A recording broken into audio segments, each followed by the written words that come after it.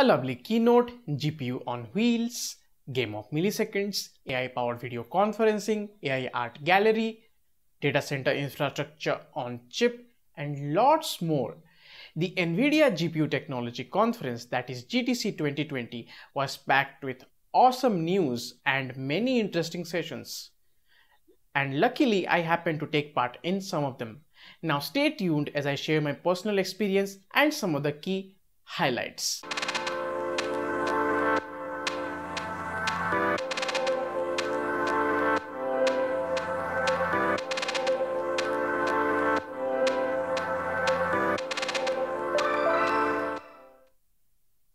So starting with the GTC keynote by Nvidia CEO Jetson, it was open to all. So basically there were 8 different parts of the keynote and were uploaded to YouTube. You can definitely go through them. Link is in the description. So basically I will highlight some of the important details from the keynote. So first, the Bluefield data processing unit. So just like your GPU, which is a PCIe device, your Bluefield 2 DPU is also a like PCIe device. You insert it on a PCIe slot.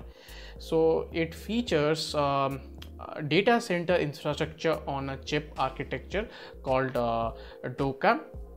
So basically it comes with its own network interface ports, programmable ARM cores. Talking about ARM here, just recently you might have heard the news about Nvidia acquiring ARM, and maybe we are seeing some of the roadmap already that Nvidia has planned with ARM. And this Bluefield 2 DPU comes with your Ampere GPU as well. So Ampere is the latest GPU micro architecture by Nvidia. So it has its has its own variants. I'm talking about Bluefield DPU. So it comes with like your onboard DDR4 8 gigs to 16 gigs of memory. And you can definitely use DOCA SDK to leverage its capabilities. And you have the GPU, Ampere GPU, and you have ARM cores, and then you have your smart NIC and your network interface ports, all combined together. You have faster compute, and you have access to a faster data transfer, latency free data transfer happening together in one device. And that is the benefit, that is the huge advantage of having this device. So researchers working on complex computations, they're working in a team, teams across the world, or let's say there is a graphics rendering task, and several teams from across the world are working on it on a cloud platform. And then maybe some have deployed their real-time AI applications, and they also need faster compute and latency-free data transfer. So this device is aimed people of these segments, and I really think this is a very good addition by Nvidia. Now moving on to the next, Nvidia Reflex and Nvidia Omniverse. We will be talking about them in more depth because there were separate GTC sessions on the same. So for now, just I will say a bit about them. So Nvidia Reflex is it features latency free graphics to gamers, especially who are into esports.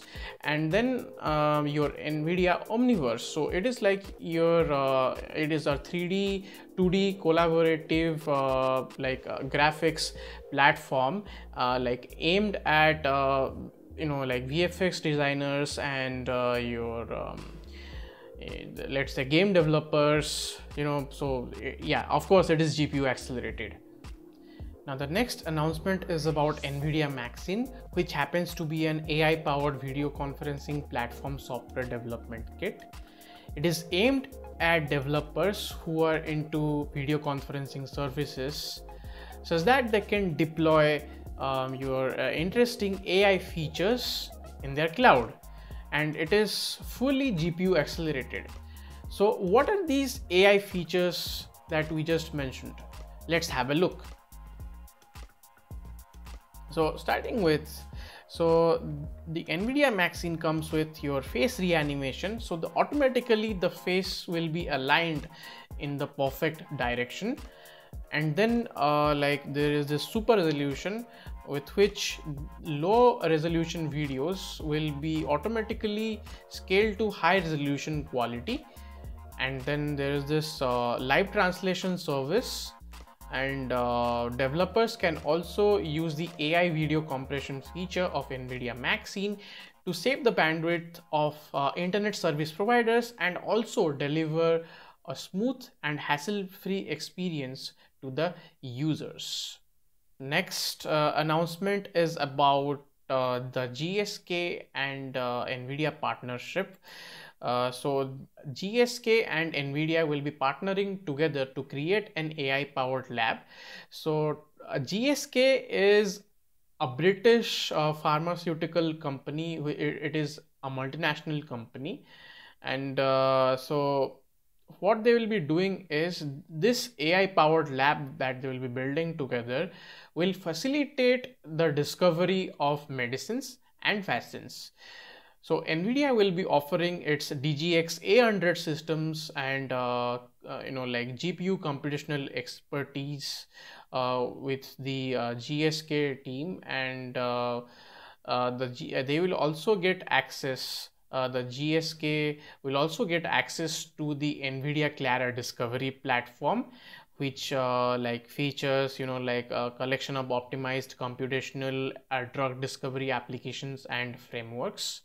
In addition to this, they will also get the privilege to use the Nvidia Cambridge 1 supercomputer, which is one of the fastest in the whole world.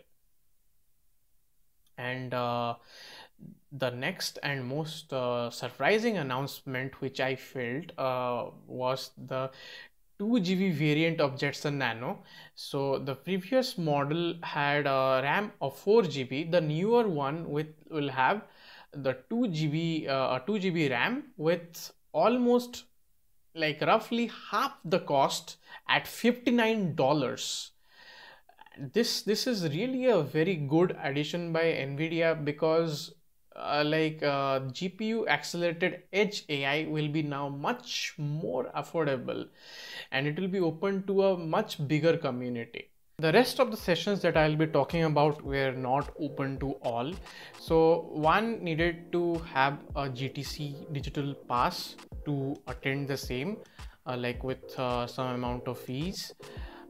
Thanks to one of my friends at Nvidia, I was able to get a pass, and accordingly I was able to attend all these interesting sessions. So we'll be walking through some of them one by one. So this session called as GPU on Wheels was given by Gary Hilgeman, the CEO of Rebotnix. So I really loved this session a lot, and this was something very new and interesting to look at from a different perspective. So Rebotnix is basically a German company that provides smart city solutions on the go through their AI products. So one interesting problem statement challenge that was mentioned by Gary in the beginning of the session was the problem with CCTV surveillance cameras to record smart city events. Now the challenge that will happen here is basically if you want to collect smart city events in another area, so you'll have to install the camera there, and again in another area you'll have to install camera again over there, and the process will go on because the field of view is limited, and also this will be very expensive. You cannot install cameras, you don't want to buy so many cameras, right? So what is a better alternative to this?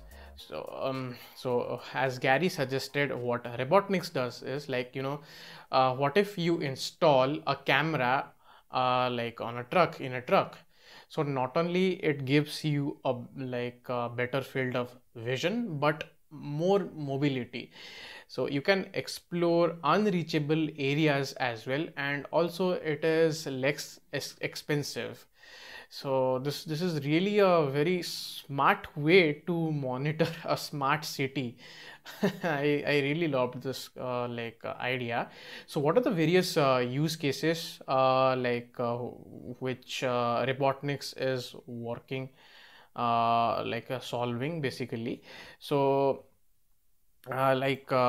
they are detection of dirty traffic signs, random garbage dumps to eradicate environmental pollution, and potholes measurement on roads.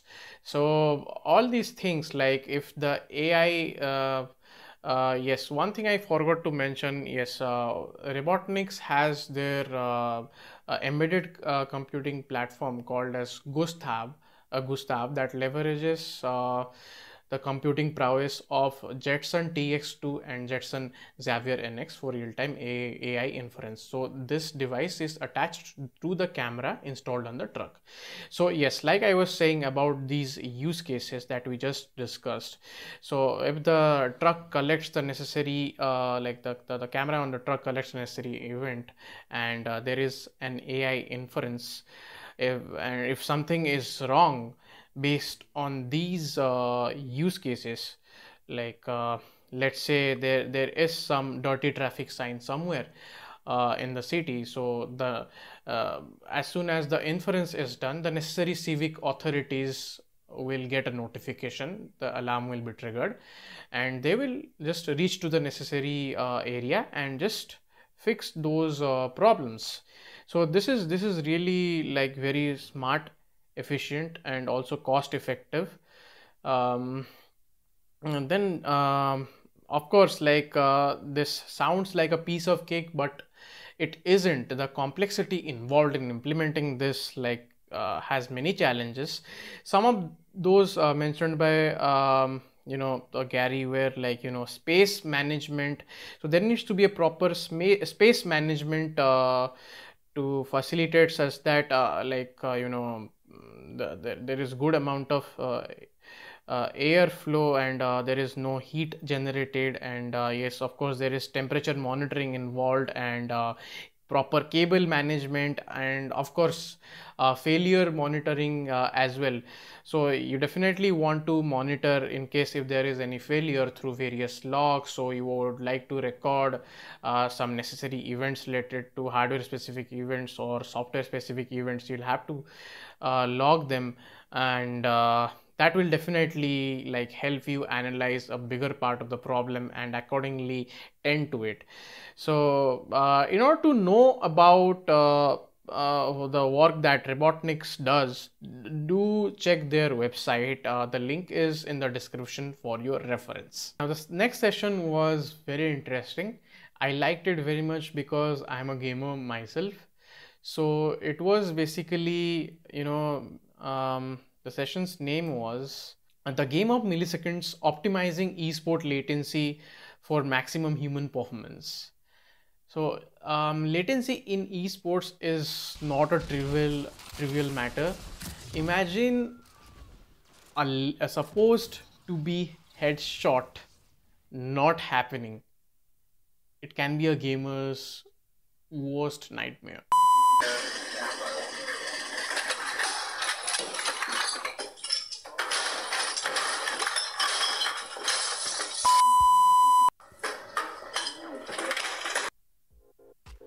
So this session was delivered by Joseph Spurts, who happens to be a research scientist at Nvidia. So basically he highlighted various types of latency, like system latency, human latency. So first of all, what is this system latency?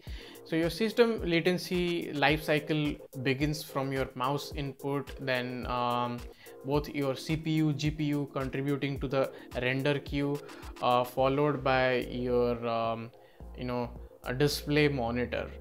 So of course, like there is a human factor involved, human latency involved, which also contributes to the overall latency life cycle. So your human latency completely depends upon how difficult a task is to complete. So the task being how difficult it is to shoot a target based on the distance. So uh, there are various ways in which, Joseph mentioned, you can analyze the system latency yourself.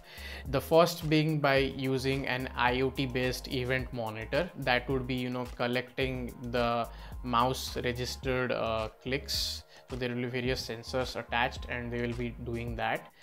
And other ways are basically, he mentioned one application that he worked with various team members called first person science. So this first person science is like an application.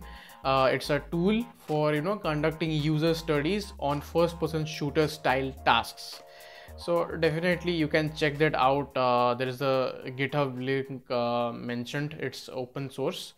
And followed by that, there is another way called tool called Blurbusters. You might be knowing about that if you are an esports gamer, definitely. And of course, like Nvidia has developed one technology, one platform called Reflex for both gamers and developers. So it's a very nice way to understand and reduce system latency. So in terms of how to measure the latency of your computer, there is also this interesting thing that will be coming up with various G-Sync monitor called the Reflex latency analyzer.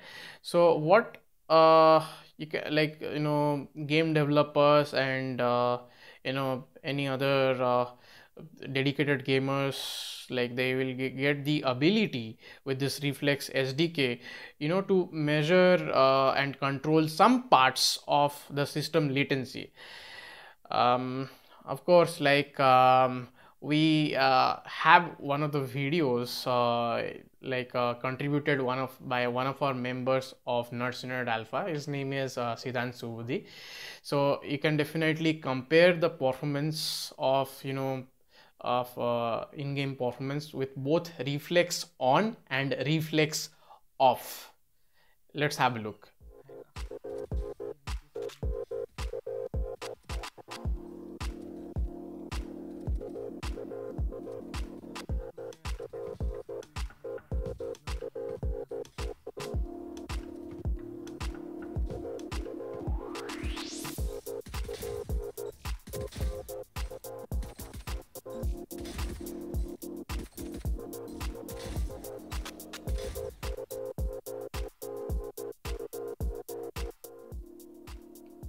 So you saw that with Reflex, like the latency gets reduced by significantly. Furthermore, there are benchmarks for other titles as well, which you can use for your reference. Do definitely check this Reflex out, and if you have not installed it and you have an Nvidia GPU, definitely install it if you are an esports gamer. It matters a lot. So coming to the next session or a series of sessions, which happens to my personal best, was the Nvidia Omniverse. Now they were mainly delivered by Jeff Kimber, who happens to be director of developer relations in Nvidia. So basically your Nvidia Omniverse is a 3D simulation platform and collaborative platform which is fully GPU accelerated. In order to use it, you need to have an RTX GPU. So the advantage offered by Omniverse is like you can integrate various tools like Unreal Engine, Maya, Blender, and many more similar tools easily with your Omniverse, and the changes that will be working on your, say, Unreal Engine will be reflected real time. So further more explanation to this basically is, say you are working on a 3D object in Maya and you are building it, you don't need to import the environment later and post process and render it. So you can save the time by directly connecting your Nvidia Omniverse tool to your Maya, and while you'll be working on your 3D objects, the changes will be reflected in real time in your Omniverse as per the environment that is been selected, that has been selected. So this can be further expanded to various people in a team, say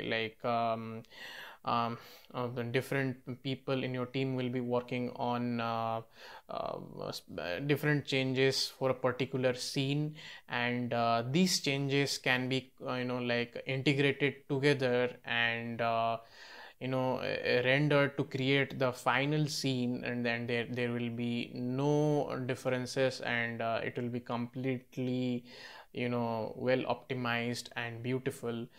So when it's rendered via your Nvidia RTX Omniverse server, as you can see in the image. So this is also it features a cross-platform distributed operability, meaning you can work in different tools, and again the changes will be integrated together and rendered real time by your Omniverse RTX server. And yes, you will be able to in fact see the final rendered scene on your tablet itself or your computer or any device. So it also supports live motion capture rendering. So in other words, basically say you are capturing you are recording a live motion capture, and then you can render the necessary the events collected via your events collected will be directly rendered on your Nvidia Omniverse. So you'll be able to see the changes directly. This is really very highly efficient and in fact cost effective too. And yes, you can be on any part of the world, collaborate together and work on various graphics simulations. And in fact that is also, it can be extended to your Isaac SDK as well. You can create various simulation environments. So there are, it opens doors to many possibilities. In fact, I want to explore myself personally. I want to build with Nvidia Omniverse. So let's see, I'm really eager to explore this. The next was really something very new and an interesting session to explore. Basically a virtual studio tour with AI artist Pindar van Arman. So he calls his initiative Artonomous, automate art with AI. So basically he teaches his robots to paint. Isn't that interesting? So so he leverages the Jetson platform. His robots come with Jetson, and they learn to paint through various generative adversarial networks, convolutional neural networks, and feedback loops. One of the interesting events mentioned by Pindar was that one of his robot artists was hacked. Basically it generated some gibberish pattern and some sort of message, and it was really very funny to know something like that. So you can definitely check some of his paintings in the AI art gallery, in the GTC 2020 link that is mentioned in the description. And if you want to generate some art with generate some masterpiece with the help of those robot artists, you can definitely take help of the Artonomous initiative by Pindar. Coming on to the next session, named as a deep dive into Merlin recommendation framework. It was very knowledgeable. The session was delivered by Evan Aldrich, who happens to be a senior manager for the recommender system frameworks team at Nvidia. So first of all, what's a recommendation framework? So when you browse Netflix, you must have seen there are a list of titles suggested for you to watch. Now, how are these done basically? How are these predictions made? These are done by an AI based recommendation engine working in the backend. So basically, like this is made possible all thanks to many complicated deep learning neural networks in the pipeline are trained with a huge data set with billions of parameters. Now there are a lot of computations involved, and of course it will take a lot of time if you follow a traditional CPU based workflow. Now GPU based workflow will also be fast, but Nvidia has a special end-to-end GPU accelerated framework for this. It's called as the Merlin recommendation framework to your rescue. It is much faster, and definitely you should check it out.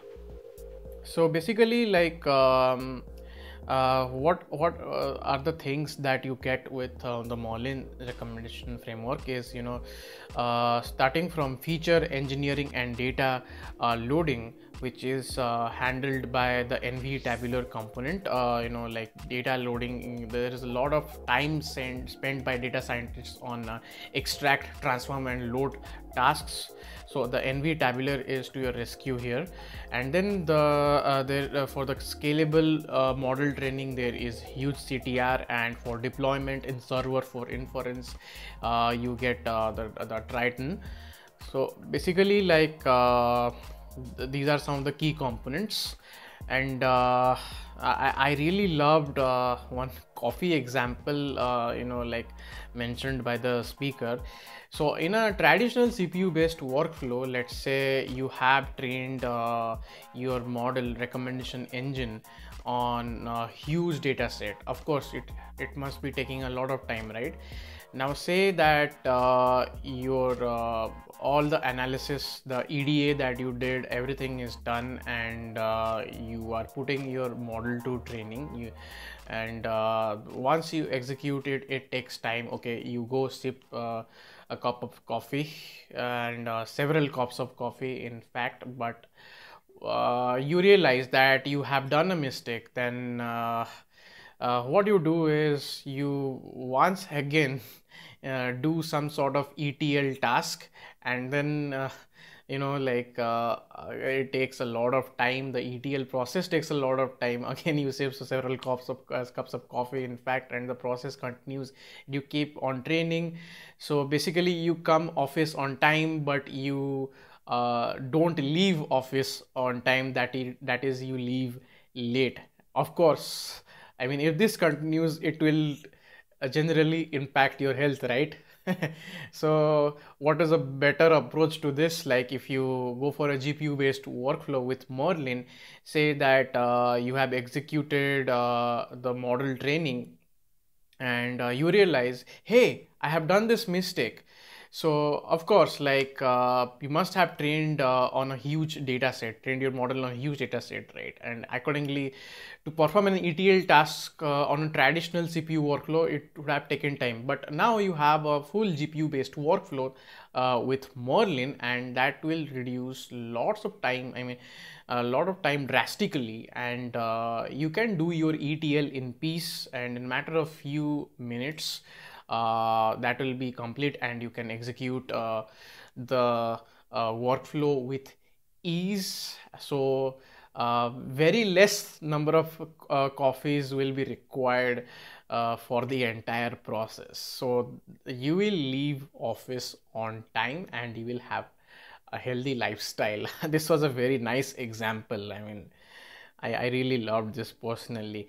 And in fact, coming to the benchmarks, do take a pause and analyze them. Like, coming to your ETL based benchmark, or your model training benchmarks, or like, deployment in server for, like the inference tasks, all these things, like putting all these benchmarks together, like I mean, with Merlin, the performance is actually off the charts. And definitely, like, if you are a data scientist and you are into recommendation engines, do check it out. So coming to the next session on Jarvis AI, basically it was delivered by Jonathan Cohen, who happens to be senior director of AI software at Nvidia.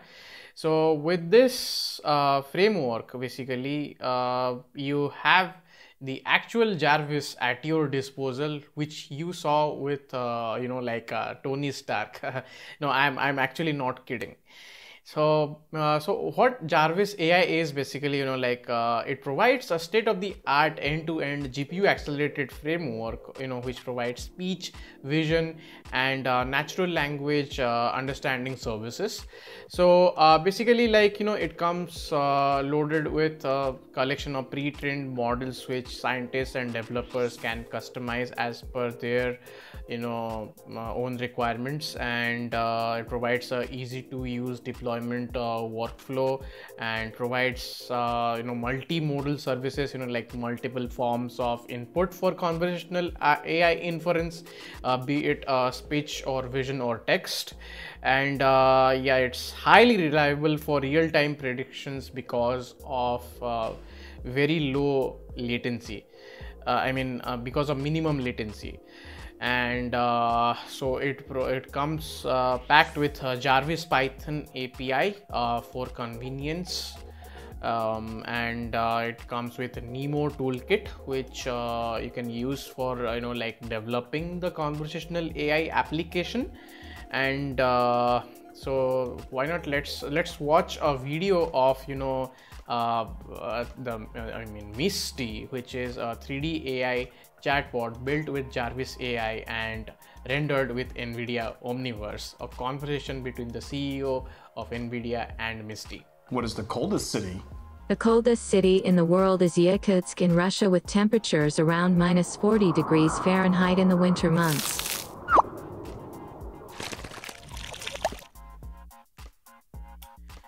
So as you saw, Misty was highly dynamic to user inputs and provided very minimum latency, and the results were very accurate. And of course, this type of technology is very revolutionary. Now imagine, a place, imagine in a library, there is a library or museum, there is a 3D hologram that is responding to the general queries of people. I mean, really, this sort of technology is next gen, and Nvidia has really done a great work here. Like thousands round of applause from my side. So that's all, like, we'll be exploring today. Like we learned a lot, and it was really very amazing. And so basically, like, I would like to say personally that the GPU Technology Conference by Nvidia was like on a completely different level, and I came to learn many new things which I didn't know. And the gaming sessions, the GPU technology sessions related to gaming were super awesome because I am a gamer. And I hope other gamers, if they are watching this video, they might have, you might also like them. And so that's all for today, guys. Hope you liked the content that I showcased with this video. So do check out other videos in our channel related to the Jetson, Nano, and Deepstream SDK. So stay tuned for further updates, and please don't forget to like, share, and subscribe our channel. Thank you.